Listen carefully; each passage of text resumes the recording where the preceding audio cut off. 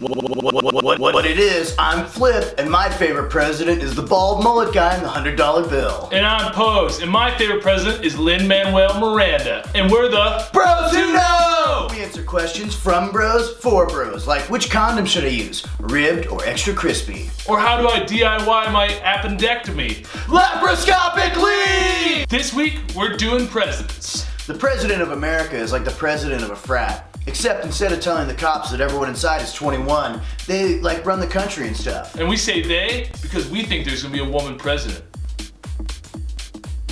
George H.W. Bush threw up on the Japanese prime minister like I threw up on my formal date. Dab it, Melissa! Dab it! Don't rub it! You'll make it worse! We could tell you that William Howard Taft was so fat that he got stuck in his bathtub, but that would be fat shaming. So, Bill Clinton is from Arkansas. 3 presidents have been sons or grandsons of presidents. What the fuck, Dad? Why can't I be a patent lawyer?